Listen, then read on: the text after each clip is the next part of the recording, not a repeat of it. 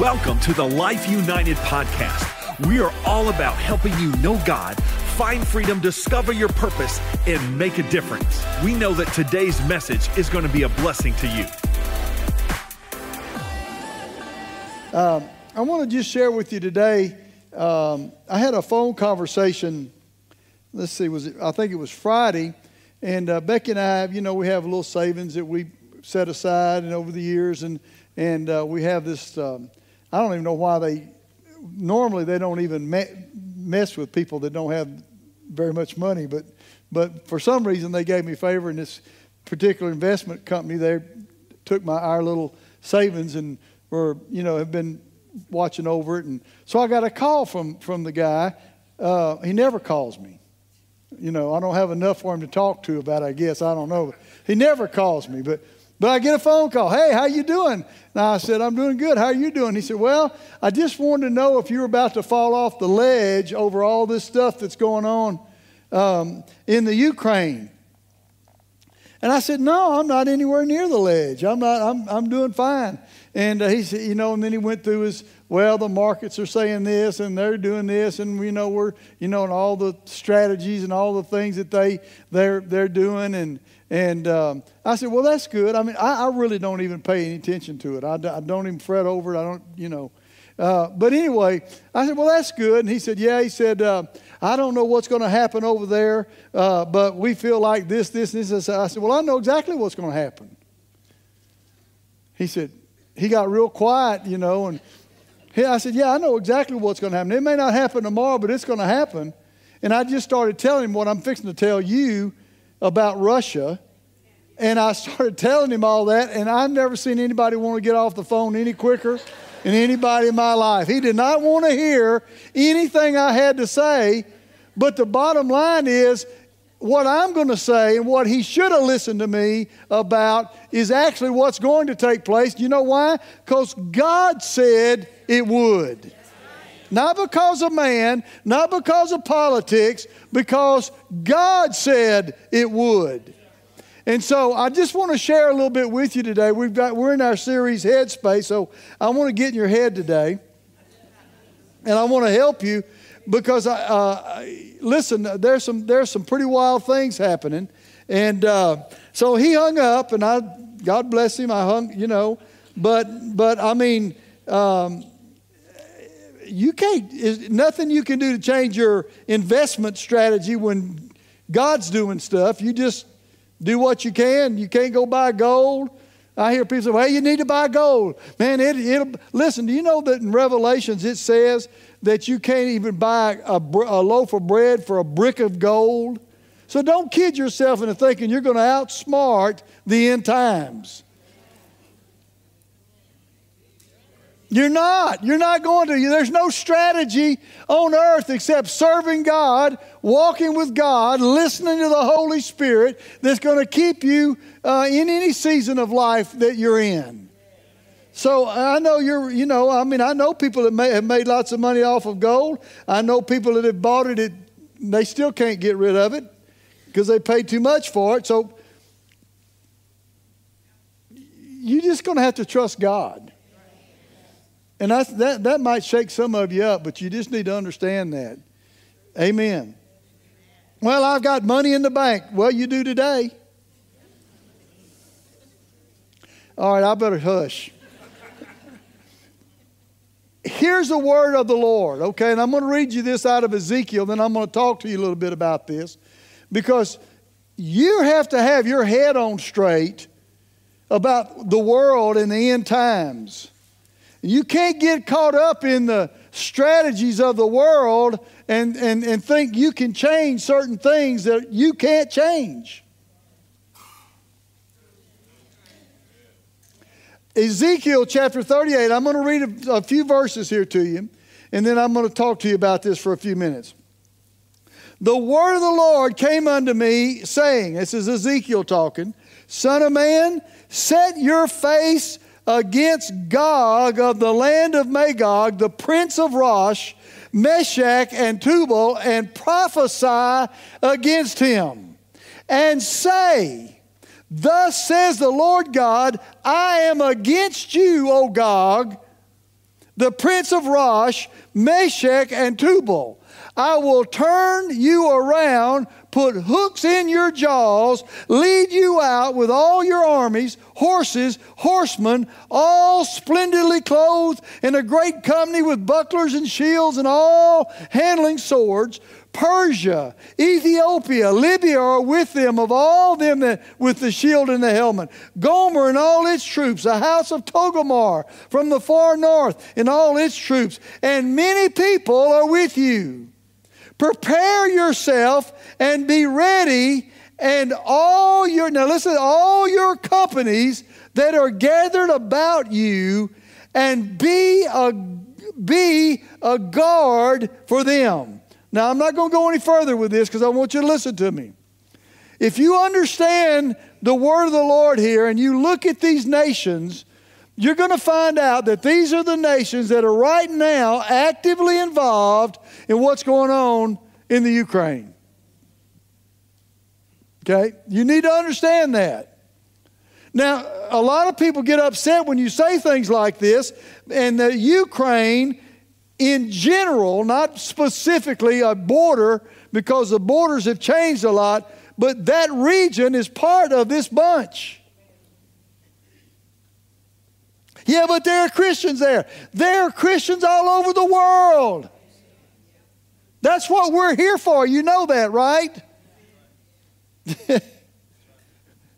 So that wherever you go in the world, Jesus is glorified.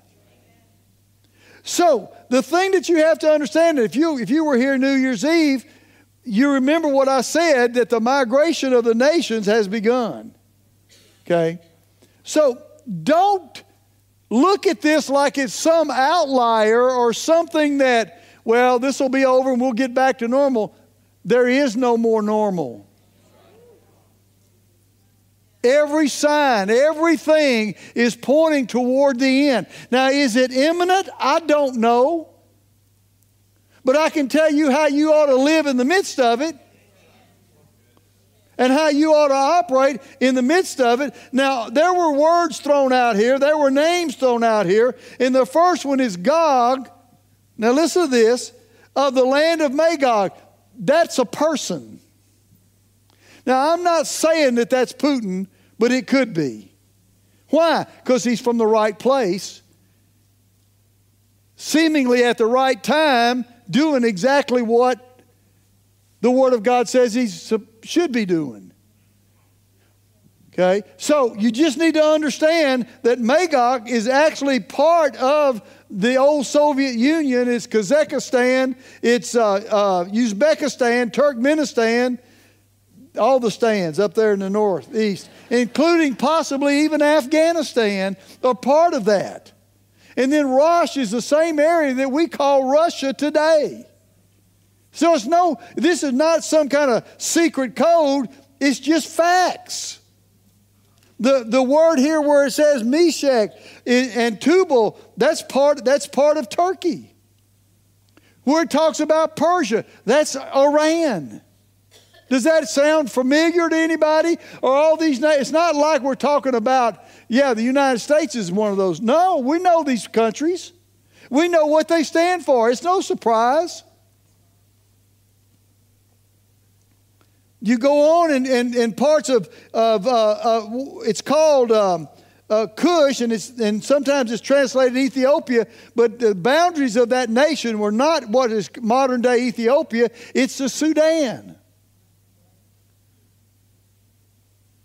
So they're all a part of this. And then it goes on to talk about other ones like Togomar and Gomer, which are part of Turkey, parts of it are Turkey, but part of that is the Crimean Peninsula and Ukraine.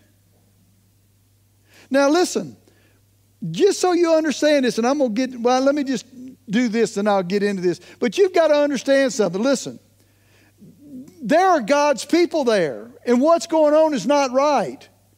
But here's the good news about it. God said, I'm against you. I'm not for you. I'm against you. Okay? So you just need to understand that God's not making this happen because he likes them. He's against them, but yet there are things that have to be dealt with, and we don't know all the things in the realm of the Spirit that are being dealt with all this. We don't know. We don't know. But see, if your value is in your physical nation, America, and not in the kingdom of God, His nation, then you're going to get upset about stuff like this, especially if it gets closer to home. I remember I told Becky I went to the grocery store for her yesterday.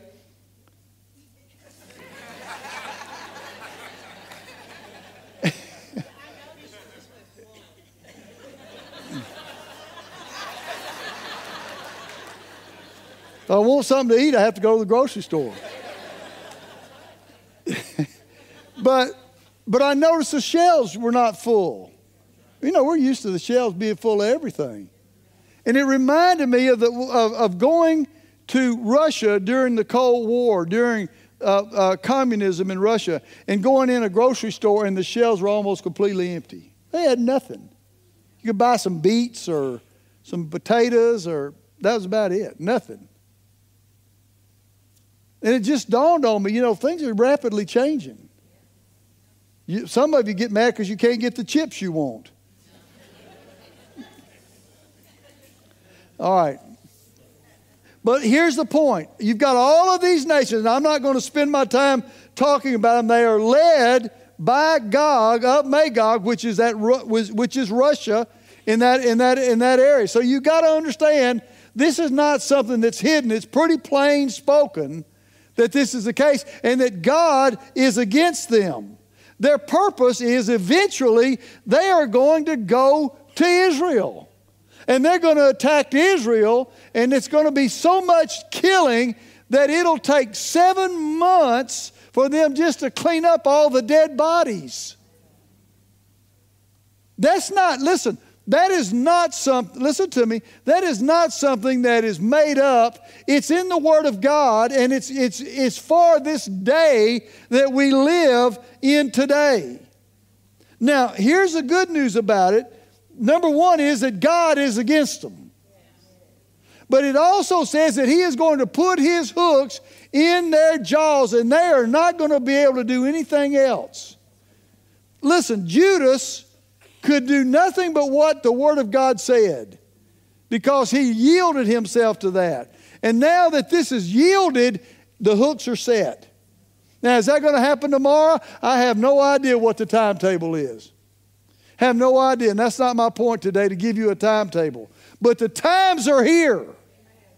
Okay? And you better learn to live with the times as a believer. I'm not trying to scare you today. I'm trying to provoke you to be what God wants you to be, live the life He wants you to live, and be ready for whatever comes.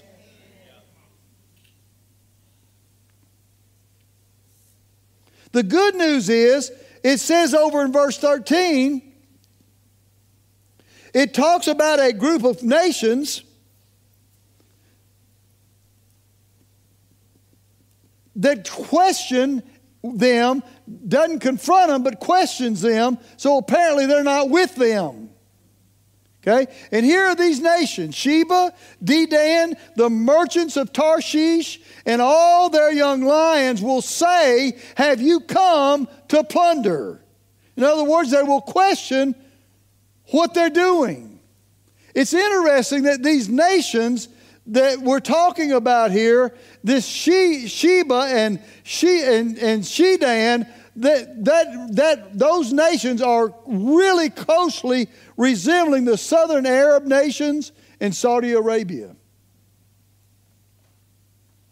It's also interesting that they're the ones that have developed a relationship with Israel. But it's interesting also that there are other nations that are mentioned, and it's called the merchants of Tarshish. Now, I know I'm not going to get into the details of this today. You're just going to have to trust me. Go study it out for yourself. That's England and all of the merchant nations in that area. Another one is Spain.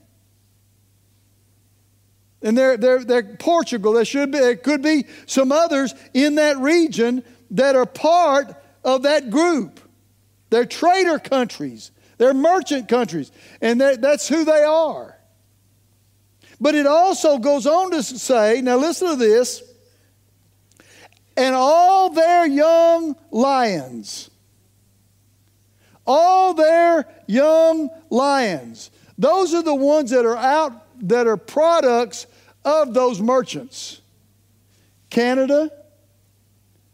I know you don't have much to say about Canada right now, but Canada, the United States, all of these came from the British Empire, from Britain. You got what I'm saying? Listen. Okay, Canada, Australia, New Zealand. And see, you're thinking, well, what about the... You can't figure it out today. I'm just telling you. But you know, there are some others that are very interesting that are part of that. They were part of the British Empire. One of them's India. So what does that tell you? That tells you that not everybody's getting on board for all of everything that's going on. And there is resistance. Doesn't mean you're going to stop it. But there is resistance.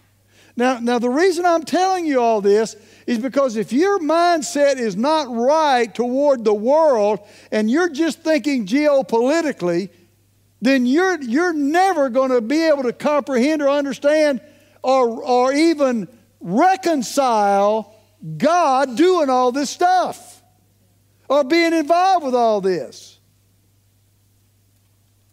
Especially when everywhere that you go, there are believers. Well, all that's not going to happen till we're taken out of here. That's not true. That's not true. Now, I believe that before the 7-year tribulation period, we're going to be gone. I believe that with all my heart. But I want to tell you something. There's a lot that's going to take place for the alignment of the nations, for the shiftings that have to take place for that to happen that you and I are going to see. And you better get your head straight. You better put yourself, and I'm going to show you from the Word here in a little bit about this. But here's the thing. The hook is set. Okay? You say, well, what if it's not Putin? What if somebody kills him? Then somebody else is going to rise up. What about all the Christians in Russia? What about them? Thank God they're there. See, we have the idea, we have a democratic religious liberty mentality, which is really, if you go back and study the history of the church, is really hadn't been there very long. Okay.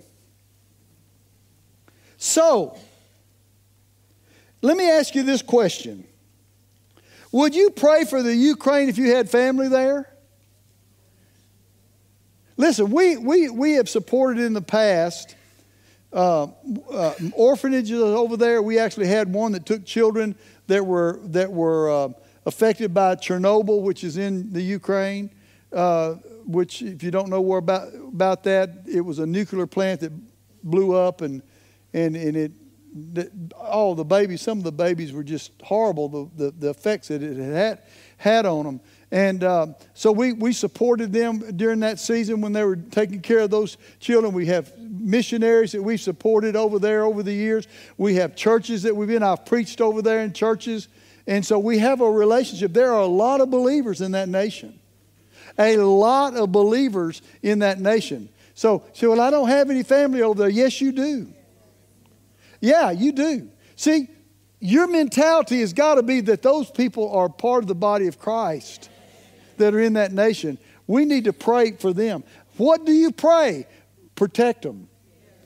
Deliver them. You want to tell God okay, God, they need to win that war. Well, wait a minute. What if that's not what's on tap? What if the hook is set so strong that can't be changed?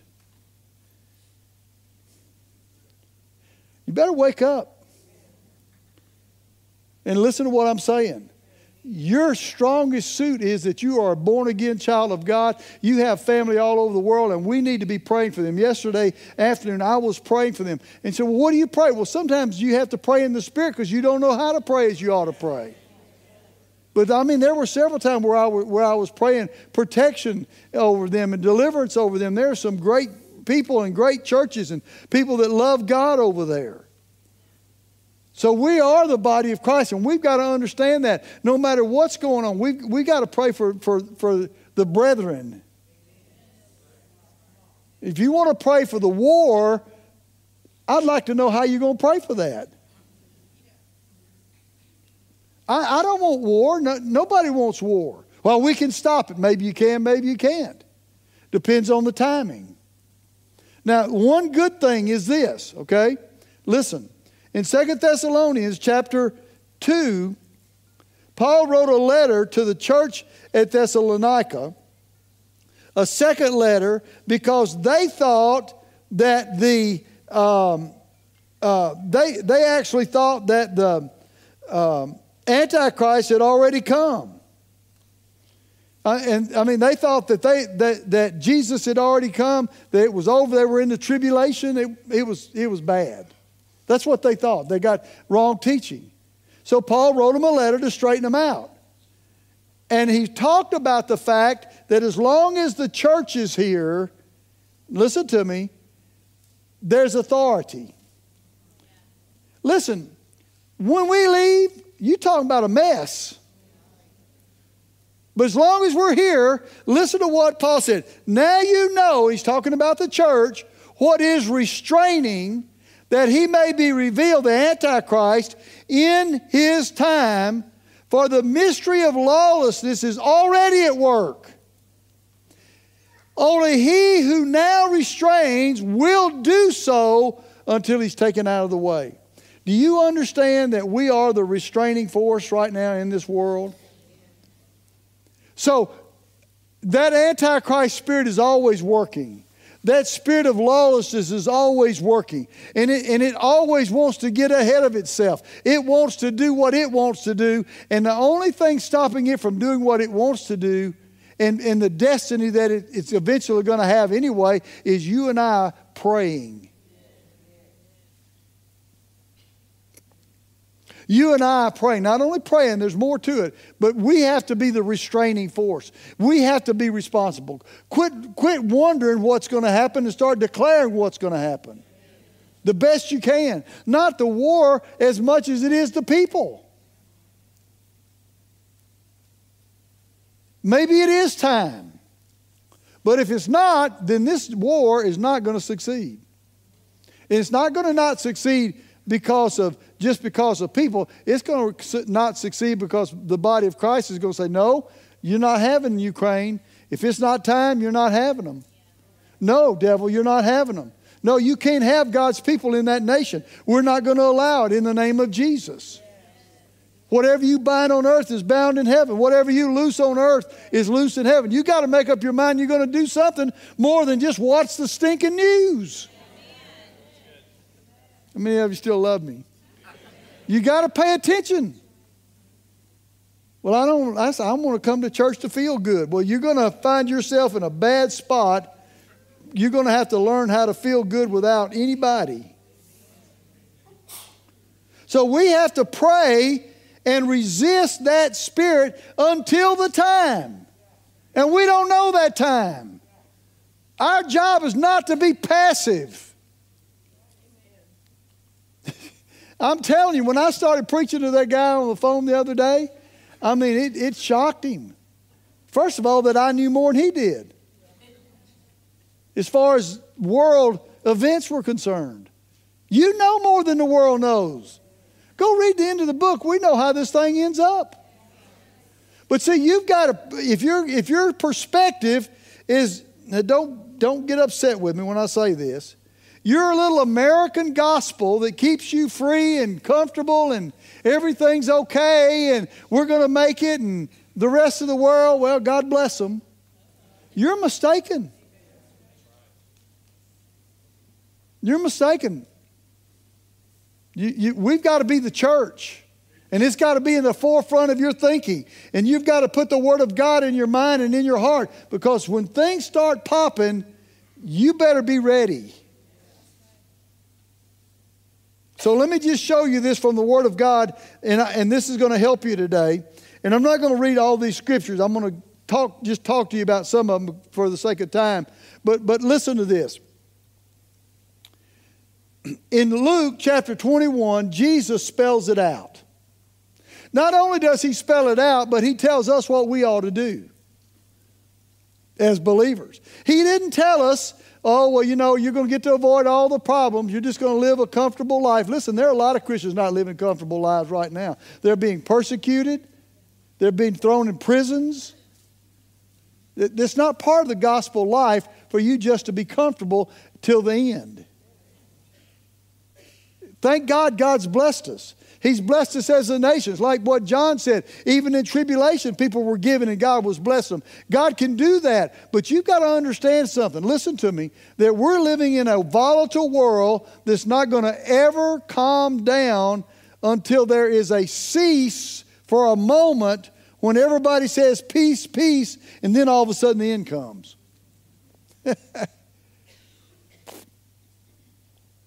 I'd rather walk in another kind of peace. And that's the peace of God. That's where you have to live your life. That's what the Word of God tells us. That you've got to make up your mind that that's how you're going to live, and you're not going to live any other way. That's how you're going to live every day. Jesus said, peace I leave with you. Not as the world gives, do I give to you. Let not your heart be troubled, neither let it be afraid. You've got to understand that. You've got to realize that. I mean, we've already gone through a pandemic, and everybody's kind of taking a breath going, phew. Hey, remember what I said New Year's Eve? I know I'm reminding you, but you might ought to pay attention. Okay? We're going to have a lot of ups and downs this year.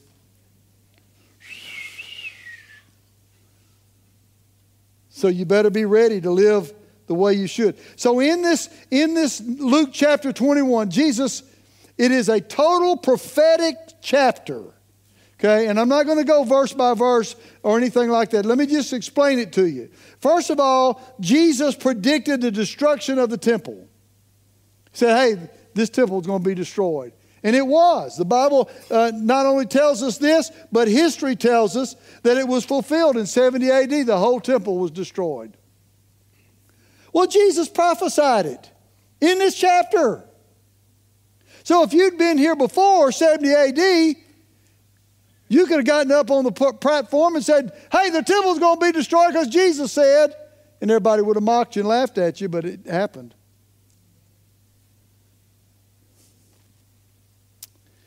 So we see that happening. Then Jesus starts telling them the signs of the end because they ask him, how's this going to happen and what's going to be the signs of the end? And so Jesus started teaching them about this. And he gave them the signs of the times. And Matthew's account of this in Matthew 24:8 called it the beginning of sorrows. Isn't this a fiery message today? The beginning of sorrows. Hey, we're not living for this world, folks. I mean, listen, now we can take advantage of everything we can take advantage of and enjoy our life to a certain degree, but there may come a time when you can't do what you used to do. And I don't want to be such an abrupt change in your life, you can't get over it.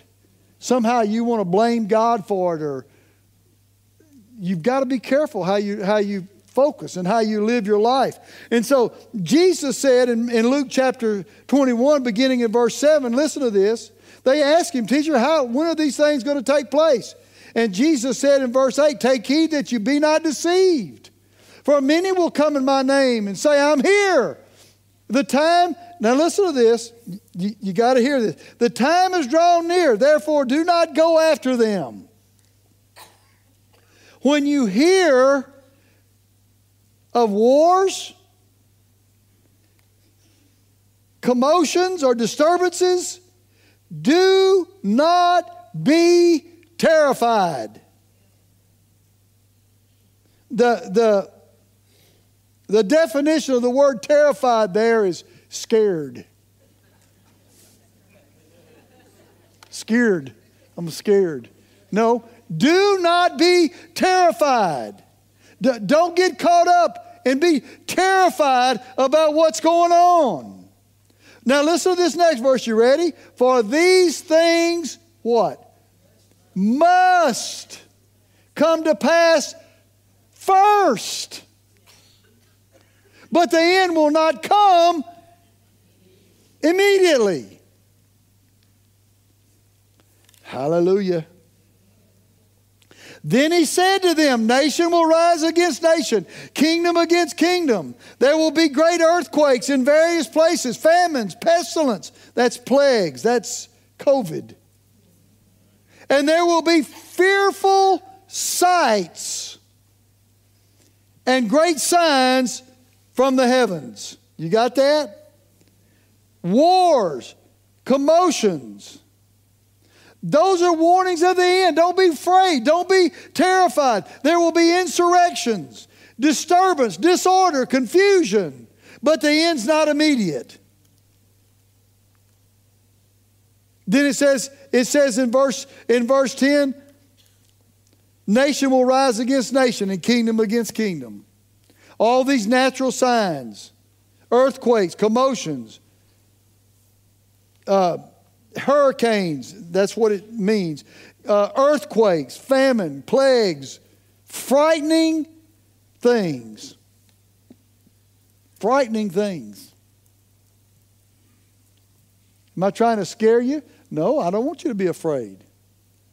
That's not my point today. That's just the opposite of what I want. I want you to rise up. And we'll show you that from the Word here in a minute. And Jesus goes on and then talks about the destruction of Israel, of Jerusalem. And he prophesied that the children of Israel would be led away captive and trodden down, it says. You know that happened? Children of Israel were totally left Israel everywhere, all over the world.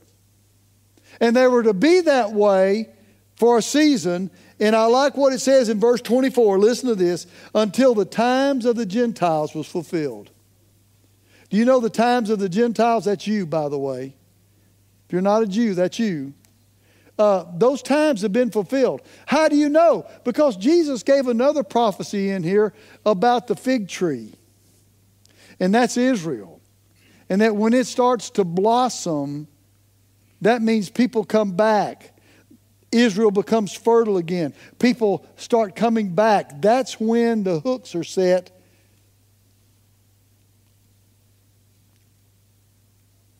That's where we are. The time has come. The time of the Gentiles has been fulfilled. And Jesus said, that's the beginning of the end.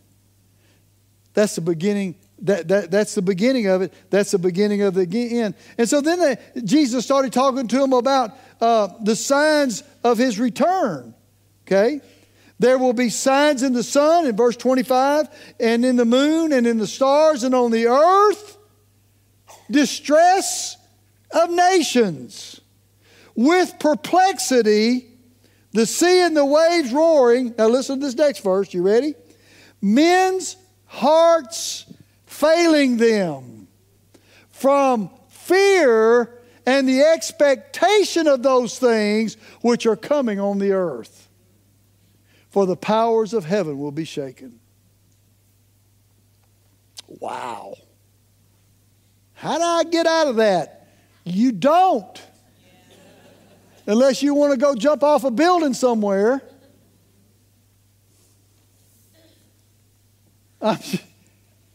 Listen to me. Listen.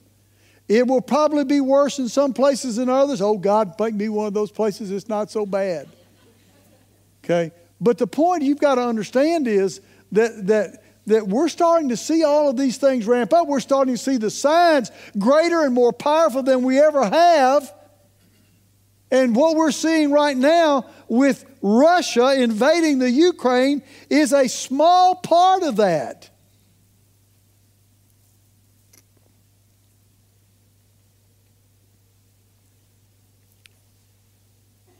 So Jesus said, those things are going to happen before I come back. So the last thing Jesus did was he wanted to talk to him about, here's what's important. Okay?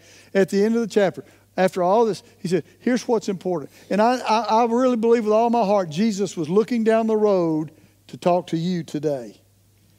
He wasn't just talking to the disciples. He was talking to you today. He was talking to me today. He said, this is what is important. In verse 28, listen to what Jesus said. Luke 21:28.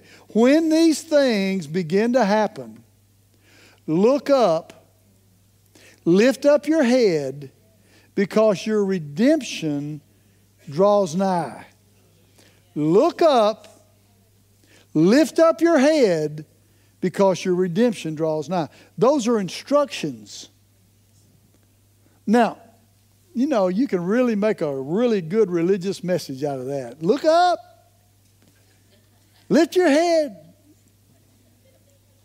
But you know, that's actually not what that is talking about. When Jesus said look up, the word there means to stand up or to stand upright. Stand up. As a child of God, stand up. It means to raise oneself erect. And that implies at some point you've been bowed down or bent over. The same terminology is used with the woman with the issue of blood. The Bible says she was bent over. She couldn't raise up. She was bent over and for 18 years and could in no way raise herself up. She was bent over. Really, I believe that's the way the body of Christ has been bent over. Looking down, looking at ourselves. Could in no wise raise up. But when Jesus saw her, he said, woman, you are loose from your infirmity. He laid his hands on her and she was made straight and glorified God. And they got upset with him. And Jesus said, she's a daughter of Abraham. She ought to be standing up straight. She ought to be standing up that way. You know, you're a child of Abraham as well, because if you're in Christ, you're Abraham's seed. You're heirs according to the promise. You've got to stand up. You've got to rise up. You've been bent over too long looking at things that really don't mean anything. You've got to stand up and raise yourself up erect. Ephesians 6:13, the Amplified Bible says this. Therefore put on the complete armor that you may be able to resist and stand your ground on the evil day of danger. Having done all the crisis demands, now listen to this, stand firmly in your place. You are a born-again child of God. You have authority. You are a people of God right in the midst of all the turmoil. And on one side there can be complete darkness, and on the other side Isaiah says the glory of God can arise upon the people of God. The only answer, listen to me, is you. We've got to rise up. We've got to stand up in the midst of trouble, in the midst of evil. I just don't know what to do. I don't know what to do. Well, I know what to do. I'm going to worship God. I'm going to speak the word of God. I'm going to pray. I'm going to declare the word of God. Well, but my life is just turned upside down. No, it hadn't. What you're telling me is that your societal life is turned upside down. If you're a child of God, you only got one way, and that's up. And that's standing up with your back straight, believing God, expecting God to move. Well, what happens if I lose my job? Well, God will provide. God will provide another one. You have to stand victorious, the Bible says, in the evil day. In fact, I like what this scripture, when it talks about stand, it says to be intact of family or kingdom and to escape in safety. It means to uphold or sustain the authority of the force of something. See, when it talks about standing up in the evil day, it's not talking about It's talking about standing up with your armor on, declaring the things of God, expecting God to work, and where people are broken down, trodden and beat up, you're there to help them and to lift them up and to pray over them and to see God work listen to me, right in the midst of all the evil of the day. Or you can just go along with it. How miserable a life is that? So it says that the Word of God tells us that we're supposed to look up. And I like what it says. It says to lift up your head, to raise yourself up, not in your own strength, but one translation says this: to demonstrate pride and joy in Christ. Looking unto Jesus, the author and the finisher of our faith, demonstrating our pride and our joy in Christ. Psalm 3:3 says this: but you, O Lord, are a shield for me, my glory, and the one who lifts my head. You've got to make up your mind that your attitude is going to be different. You're going to have to put Jesus first in your life. You're going to have to make up your mind you're going to walk in an upright position. You're going to declare who you are and what God says, and it doesn't matter where you are. Well, I might lose my job. Listen to me. I'd rather lose my job. You're not going to fire me, are you? I'd rather lose my job than to not be able to declare the glory of God. You've got to make up your mind how you're going to live your life. What are you going to do with your life? Well, I'm just battling my own little troubles right now. You know, sometimes I think that's our problem. We get our focus so much on our little troubles. Paul said one time that he had this slight trouble of the passing hour. Have you ever read Paul's troubles? I don't think I'd be calling them slight. But you know what? He was so focused on what God had for his life, it didn't matter. You're going to have to make up your mind, I'm going to look at something else. I'm going to lift my head. God's going to strengthen me. I'm going to stand up, and I'm going to be what God's called me to be in the midst of all of this. There's something about a believer who rises up and stands in time of difficulty that God responds to. You just go read the Word of God. When there is a believer, even in the Old Testament, if they're willing to stand up and be bold and to speak the Word of God and declare the glory of God, we read about it in the Bible all the time. But we can be that person. Well, it's going to upset my world. Your world's going to get upset whether you do it or not. You might as well be the one in charge of upsetting it. If it's going to get upset, I might as well be the one in charge of that.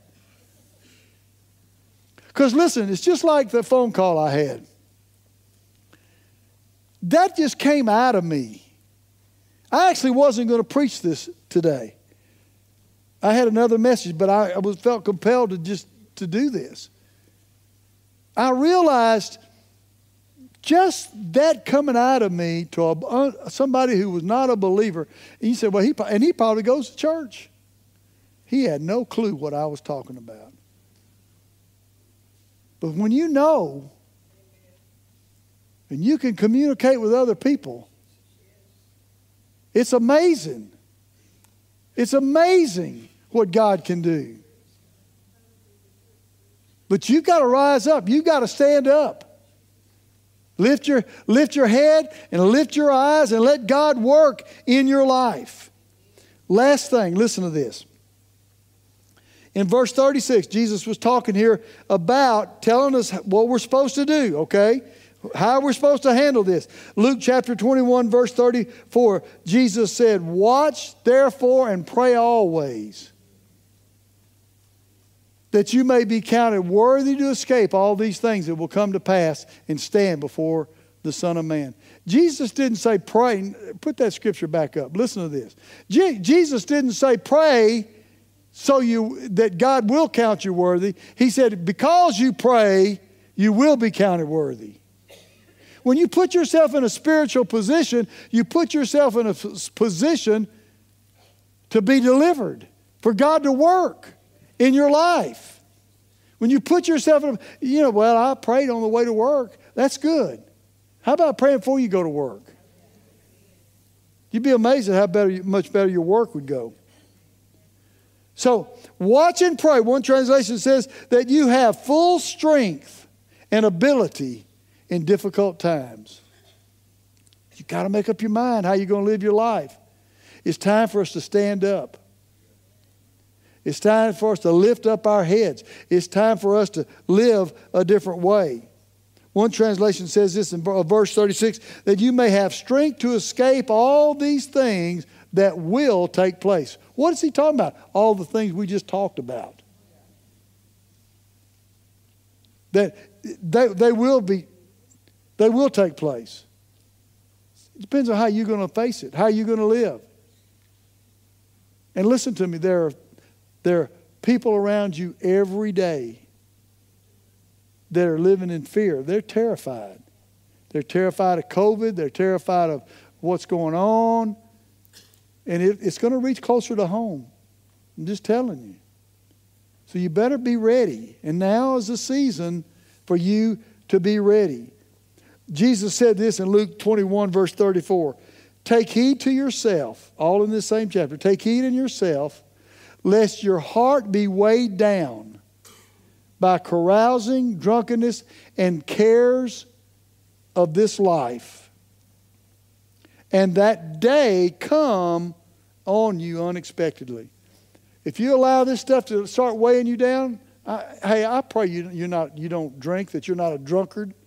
I pray that you don't do that. But here's the one, carousing. I could talk about carousing. I used to be one of those. But listen, here's the one I think is more prevalent than anything. It's cares of this life. The things of this life. The word there, cares, means distractions. We got so many things going on. You might want to evaluate what you got going on. And you need to make sure you understand what's really important. And you say, well, but I got time now. Everything's fine. Yeah, today. But we're preparing for the end. We're not preparing just to live life. We're preparing for the end. Now, that doesn't mean God won't bless you. He won't help you. He won't work with you. There's nothing wrong with enjoying life. But when you start getting over there where it's starting to distract you, I want to tell you something. You're in trouble. Don't let this life cause you to miss His life. Okay? Don't let this life cause you to miss His life. Because the Bible says, listen to this, that we right now are living in the day of salvation. We're living in that time right now that is acceptable before God. We've got to make sure we're going to live that way. And you've got to know that. You've got to understand that. And you've got to make up your mind, that's how I'm going to live. Well, I don't know how to do that. I got good news for you. Church can help you. Yeah, we can help you. There are people here that know how to do it. We teach the Word of God so you can know how to live, know what to do. We don't teach you how to avoid the Word of God. We teach you how to do the Word of God so that God can use you. And listen, I know probably there are people here today and you're just kind of letting this go right over your head. But I can tell you one thing for sure. There'll be a time when you're going to need help. And it's so hard to play from behind, to catch up. I watch people that they're not really serving God, and all of a sudden they have a tragedy in their life, and all of a sudden they're scrambling to believe God and to learn about God. And is there a book about this, like it's some kind of formula? No, it's a life. It's a life. And you don't want to play catch up. You want to be a part of the team serving God, standing for the things of God and seeing God. Yeah, you're going to be laughed at. People laugh at you in the community. I guarantee that guy hung up that phone the other day. What kind of religion is this? Jim Jones II or something, you know. I'm telling you, listen. But you better understand that there will come a day when the people are going to seek you out. They're going to seek you. I've had it happen so many times. I've had knocks on my door. Becky can tell you, especially in the early days of the church when I was still working in business and just and before I went into ministry full time and that type of thing, where I would tell people about stuff and they'd laugh at you and mock you. And I'll never forget one guy where I was working. He used to laugh and mock me all the time and joke around. And one day my doorbell rang and I opened the door and he was there with tears in his eyes and he says, "I got to have help." And I said, you had your chance, hit the road. You know I didn't say that, don't you? No, you know what? Brought him in the house, prayed for him, he got saved. People, one day they may be your enemy and the next day they may desperately need your help. That's where we are. That's where we are. And I got to tell you, there's some things that are very important. Number one is prayer. And I'm going to tell you something just as important as your church family. And being in church and being a part. Now, I know I'm preaching to you because you're here today, but if you're watching online, it's one thing to watch online. It's another thing to be a part of something. I mean, I watch Andy Griffin all the time, but I never met him.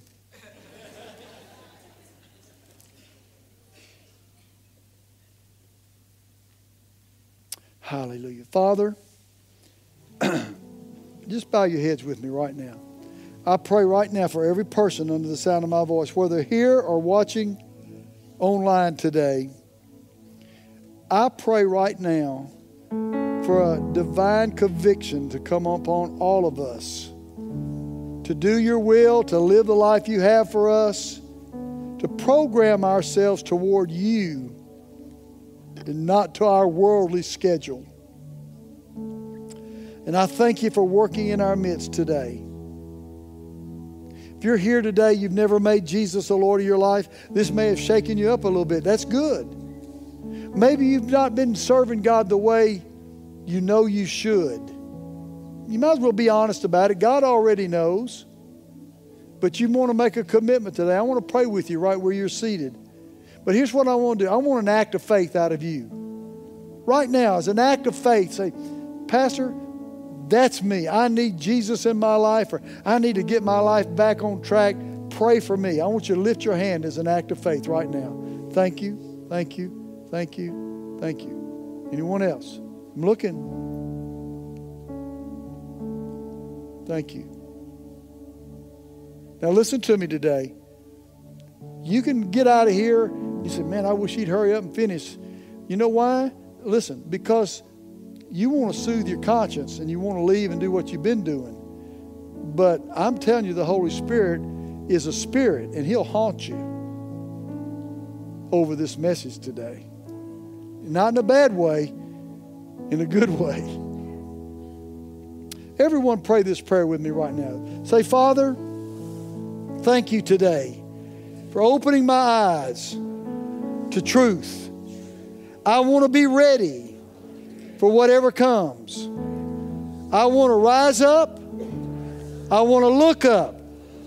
I want to be able to stand in the evil day and stand in victory. Thank you for working in my life by your word and your Holy Spirit today. Thank you that you forgive me of my sins, that you cleanse me, that I might live the righteous life that you have for me. In Jesus' name, amen, amen. Thanks for connecting with us today on the podcast. And you know, we'd love to connect with you in person at one of our campuses in Shreveport, Louisiana, or in Lake Charles, Louisiana. You can get all the information from our website, lifeunited.church.